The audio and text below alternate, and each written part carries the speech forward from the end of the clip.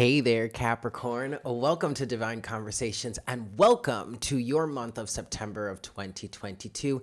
Thank you all so very much for tuning in. So please keep in mind, guys, that this is a general reading. So please take what resonates and leave what doesn't. We are going to be looking at the energies for the month of September for the sign of Capricorn, specifically Capricorn rising. And we're going to be looking at that in this session through the lens of true sidereal astrology. If you are new to true sidereal astrology, I welcome you in. You have found yourself in the right place. When we talk about astrology here on Divine Conversations, this is the system that we use. If you have never seen your chart, your natal chart from the true sidereal system, I highly recommend that you reach out. Shoot me an email letting me know you're interested in seeing your chart. Send me your birth information, that being your date, time, and place of birth, and I will be more than happy to send you your natal chart free of charge. I am available for chart interpretation sessions, and I'm also available for general energy readings from using the tarot and oracle cards. All of the information of the readings that I offer and the sessions that I offer are listed in the description box below, along with my email. Just let me know that you're interested in getting a session with me, and I will be very, very happy to get you all hooked up. Yeah. Last thing that I want to mention is that as I'm talking about the placement of the planets in the houses, that is going to be most relevant for the rising sign. In this case, it would be Capricorn. But if you are a Capricorn sun or moon or any other placement, this still could resonate for you. It's just that the placement of the planets in the houses is not going to be the same unless you are a Capricorn rising. All right, guys, let's dive right into this. So Capricorn, your ruling planet of Saturn is retrograde right now, but in the true sidereal system, Saturn is stationed in your home sign of Capricorn. And even though Saturn is retrograde right now, that's not really something so big to keep a focus on because Saturn does go retrograde once a year. However, a retrograde motion of the planet does kind of accentuate the energy of that planet, and for you that would be Saturn right now. And for Capricorn rising, your Saturn is in your home sign and your first house. So there is a level of empowerment that I'm feeling for you, especially empowerment with your sense of self. But this actually could be a little bit of a rough situation, or at least could ultimately turn out to be a rough situation. And that has to do with the fact that Saturn is making a trine to Mars right now, and Mars is moving through the sign of Taurus. We're going to get deeper into this. I do plan on doing a session or holding a session to talk about Mars's transit, because Mars is going to go retrograde at the end of October. Officially, that retrograde motion is going to start on Halloween of October 31st. And that actually could bring about a lot of I'm hearing it described as destruction and madness. And that's kind of what I want to talk about here for you, Capricorn. Obviously, we are talking about the month of September in this session. So stay tuned for that Mars retrograde session. But what I'm feeling for you right now, Capricorn, is a sense of empowerment. But with that trine happening with Mars, that's where things are a little bit tricky, okay? Now, Mars is moving through fellow Earth sign of Taurus, so this definitely could be a focus on your physical life, your physical body. Taurus is the ruler of the second house, so this could be your value system, your possessions, the way that you make money. That seems to be a big thing here. But the focus, the thing about this is, while you may be feeling a sense of empowerment, Capricorn, I feel like there is potential for that to really trip you up in the near future. And those are situations that could be kicking off in the month of September, and it's mainly because of the trine that Saturn is making with Mars. Now, here's the thing about a trine.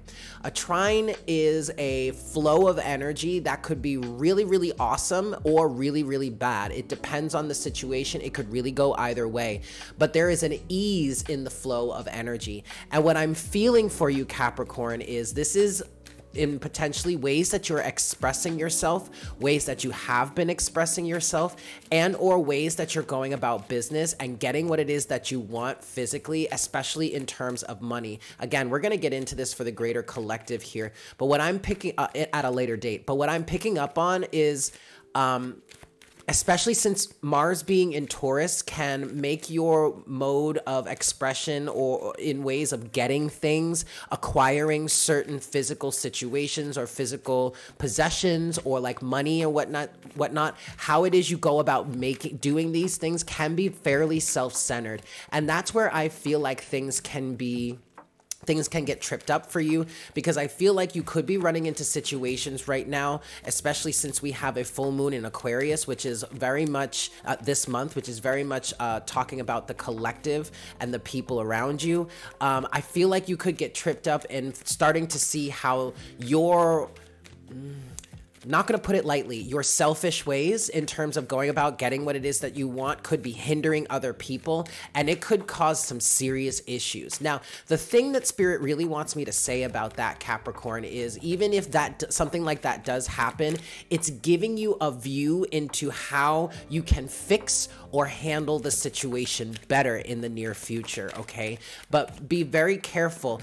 This sense of empowerment, I just feel this energy of just like blindly going forward what it is that you want, having all kinds of drive and maybe even selfish drive, and completely losing sight of the other people around you and how it might be affecting them. This could be in the greater scale, you know, maybe it's not necessarily you, maybe it's a certain business that you work for or certain institutions that you are under the effects of, maybe even government. Again, we're going to get into that in another session.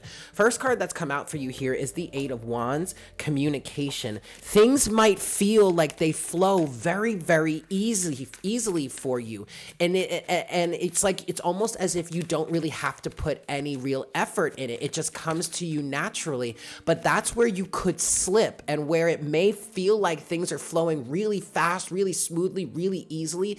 That's where there could be a level of carelessness kind of seeping into the situation, and before you know it, now you've gotten yourself into a trap or into a really negative situation that ultimately could turn out to be positive if you use the wisdom or the knowledge that you gain from this, you know, to your advantage. But ultimately it may start out as kind of a negative situation.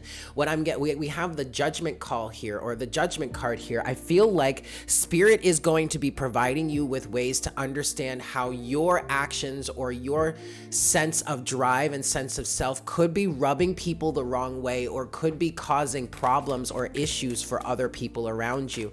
Again, I do feel like that is accentuated by the fact that we have a full moon here in the month of September. That's like in the late hours of September 9th into the early hours of September 10th. But that full moon is in the sign of Aquarius, which traditionally rules the 11th house. The 11th house is the house of your wishes and your fears, your hopes and your aspirations, but also your social groups and the social dynamic. And Aquarius is all about, which is right after you in the zodiac, Aquarius is all about revolutionizing things and making it so that it's balanced and harmonious for all individuals involved. And then at the time of this full moon, the sun will be in Leo, and that's the sign of personal expression, creativity, fun, the inner child, and children. Okay, so maybe it could be that you start to realize that how you have been treating your children, or ways that you've been learning or teaching your children, learning from your children or teaching your children, could be a hindrance to them. It also could be putting into view how you are kind of negatively affecting some of the other people around you. The next card that's come out here is the Seven of Wands. And Capricorn, I feel like there could have been for some of you a level of defensiveness, not really caring, not wanting to hear it, being very much a militant type of energy. But see, that's where it's really going to get tripped up for you. Yep, the next card that just came out here is the Five of Swords. This is a my way or the highway type of energy. This is a very much going after what it is that you want against all odds, maybe, or at all costs. And I really do feel like see the judgment call here. Now Capricorn, it may have been easy for you to do it this way, or you may have gained a lot of success in this way. But then over this time period of the month of September, I feel like there could be some situations that bring up that judgment call. It's time for you to start focusing outward instead of inward, understanding what it is that you want, yes, but trying to go about it in ways that aren't destructive to other people. You may be, like I was saying, you may be able to have gotten what it is that you wanted in terms of this, or in terms of the methods of going about this, but how has that been sabotaging you? And it's sabotaging you in terms of, ask yourself this question. Maybe I'm getting what it is that I want, Five of Swords, but where is the detriment here? Am I losing the love and maybe even the allegiance of people around me because I'm going about this in ways that, yes, gets me what I want, but it also destroys relationships that you have with people, or ultimately destroys or really is a hindrance or really negatively affects the lives of other people. Okay, that is the big thing. It's just a big cautionary tale. Now, if something like this ends up coming into your focus, Capricorn, understand that you do have a chance to change it, to fix it, maybe you won't be able to fix or change the relationship that may have gone wrong with other people, whether this is friends, family, business, or maybe even romance. But ultimately, now that this has been brought to your awareness, you have a chance to do better or do differently in the future. All right, let's get into the chart. I want to show you guys the chart. Let's talk about this for a few moments. This is what you see here is the chart for September 2022 for you, a Capricorn rising specifically, but this could still resonate for a Capricorn sun or moon or any other placement. What we're looking at right now is specifically September 11th, but this is right after the full moon. I want to go back to the full moon here. For Capricorn rising, the moon is going to be in the second house. Again, more Taurus energy, your values. I really want to say the way that you make money. And with Mars here in the constellation of Taurus, Taurus is the ruler of the second house. And for Capricorn rising specifically, Mars is transiting through the fifth house, ruled by Leo, which is exactly where the sun is in the constellation of Leo. And for Capricorn rising, this is in the 8th house, okay? Understanding or uncovering ways that your sense of self-expression and going about what it is that you want could be detrimental to other people. Now, what's really helping you here, if this is a situation for you in which you're starting to realize, oop, I've got to clean up my act somehow, just for the sake of future benefit moving forward, again, even if you can't heal or change or fix the relationships from the past that have been negatively or detrimentally affected by your actions here, you do have an opportunity to change things moving forward. And what's really helping you here is Mercury. Mercury is going to be starting to station retrograde by the 9th of September, and this is happening in the constellation of Virgo. Virgo is, number one, how you are of service to other people in terms of the fact that Virgo rules the 6th house. But also, Virgo is all about health and well-being. Virgo is yet another earth sign. So this is, again, money, okay? But also physical health. Now, for Capricorn rising, this is happening in the 9th house of higher awareness, okay? Expanded mind and expanded point of view, stepping out of your comfort zone and traveling to new and far distant lands. If you are experiencing a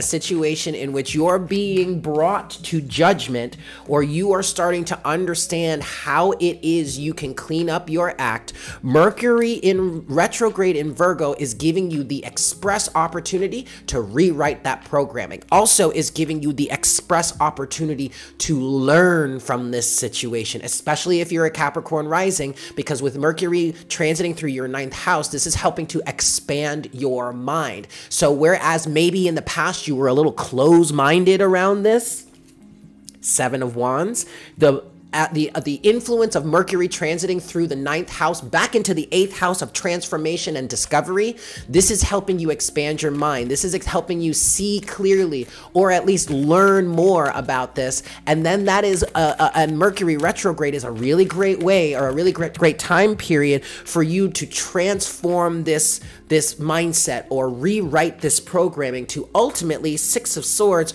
move you from a rough situation, rough waters, maybe even rough elements when it comes to your interactions with the people around you, with the greater collective, or with your community, or maybe just people that are closest to you, move you out of those rough waters and into a much calmer and much more peaceful energy. I'm definitely feeling like this is a big thing for, maybe it's just for Capricorn rising.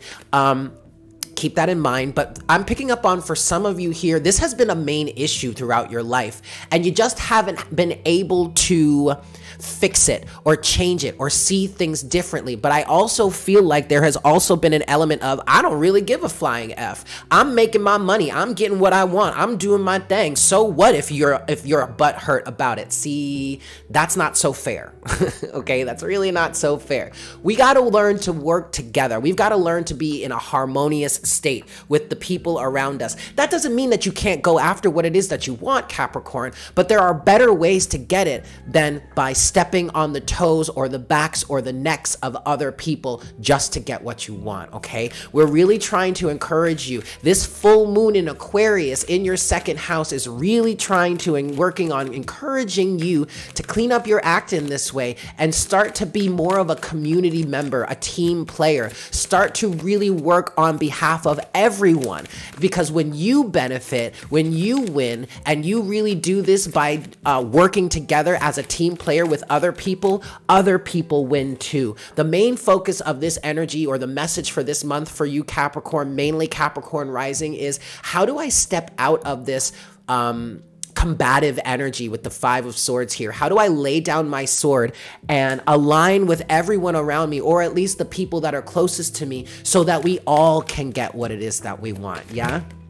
Next card wow, oh my God, Capricorn, I was feeling this energy and I didn't actually quite say it, but here it is, right here, right now, the Hanged Man, the change in perspective. Some of you this month are starting to realize how there has been a real hindrance. Some of you may have even gotten or worked yourself into a space where you are actually starting to feel the setbacks. The setbacks are becoming more of an issue for you than the results, okay? So that's where you're able, this month you're really able, and moving forward into the future, but I feel like this month it's really starting to become apparent to you, but you're able to get yourself out of this stuck or stagnant place, because now collectively on the planet Earth, we are all moving out of this sense of real dominant self-centeredness and are starting to enter into the age of Aquarius, which is all about being in harmony and union with the people and the community and the environment around us, being part of that ecosystem, not using that ecosystem just to get what we want and leaving it rampant, or running rampant through it and leaving it bled dry. The Magician here, okay? The Magician is your next card with the Hanged Man. Your mode, your methods of manifestation, okay? Changing your perspective and how it is you go about getting what it is that you want, Capricorn. Overall energy, boop. The Hierophant, okay? Institutions, dogma, control, and all that kind of stuff. But also learning hard and real lessons, okay? Serious lessons and tough lessons. This might actually be a little bit of a tough lesson for you, Capricorn, but I really feel like, I really feel like you're gonna be able to learn it should you really take advantage of Mars being in Taurus, because Mars being in Taurus, and Taurus is represented by that Hierophant energy, but Mars being in Taurus gives us a strong level of tenacity and maybe even self-centeredness when we're going about getting what it is that we want, or building our ideal financial or physical reality. But also the really beneficial aspect of Mars moving through Taurus is it gives you that tenacity and that sense of follow through and commitment to get the job done. And for you, Capricorn, it's all about getting that job done in much better ways, in a more Aquarian way, which is right next to you in the zodiac, but a more Aquarian way that really helps to benefit the greater good of all, not just the individual self. Final card you have here, Capricorn, is the Lovers, but the Lovers is in reverse.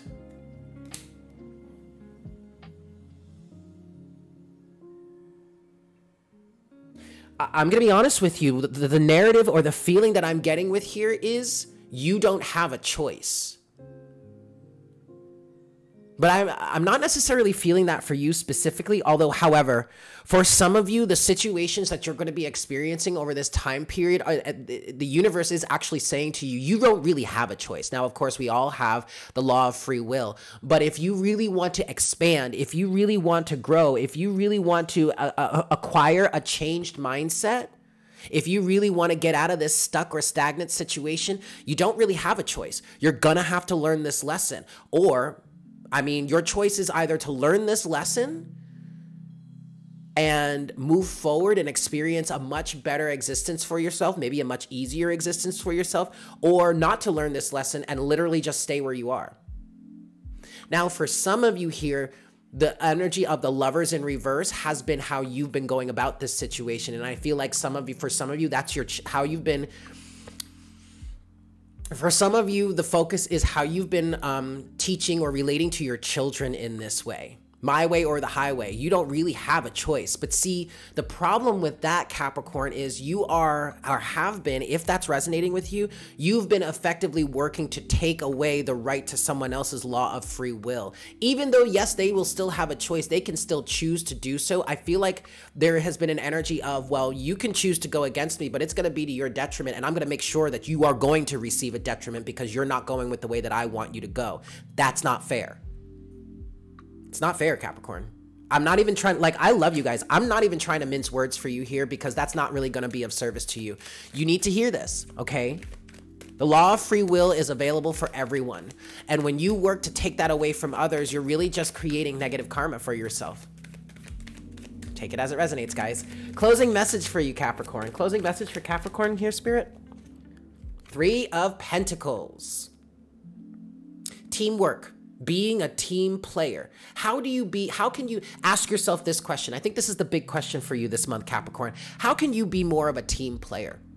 Especially when it comes to your entrepreneurial endeavors, okay? And then also, this is definitely influencing a greater sense of self-mastery for you. In the long run, wow, I was just saying, in the long run, Capricorn, this is really going to work out for you if you take advantage of that. And here's that long run energy overall right here. The 10 of Pentacles, long-term goals, but also business and also 10th house energies, of which you are the natural ruler. The 10th house is all about how the public sees you, how your community sees you, but also your long-term goals and aspirations in terms of career and finances. How can you be a better team player? How can you work on mastering yourself even more to get more of what it is that you want in some much better ways? Excellent question for you this month. I'm going to leave it there, Capricorn. Thank you so much for tuning in. I really, truly hope this was helpful for you. Please make sure to smash that like button for me. Leave me a comment in the comment section down below, letting me know how this resonates for you. And always, definitely subscribe, especially if you're new here to True Sidereal Astrology and you'd like to explore more. You found yourself in the right place. And if you're looking for a view of your chart, I would be more than happy to send you your natal chart from the True Sidereal system for free of charge. But also, I am available for natal chart interpretations and sessions, and also just general energy readings, whether that be general energy or love readings for using the tarot and oracle cards. Definitely shoot me an email. Shoot me an email. My email can be found in the description box below, along with a list of the sessions and readings that I offer. With that said, Capricorn, I hope you have a fantastic month, and I look forward to connecting with you again for our next reading very, very soon. Yes? Excellent. Bye.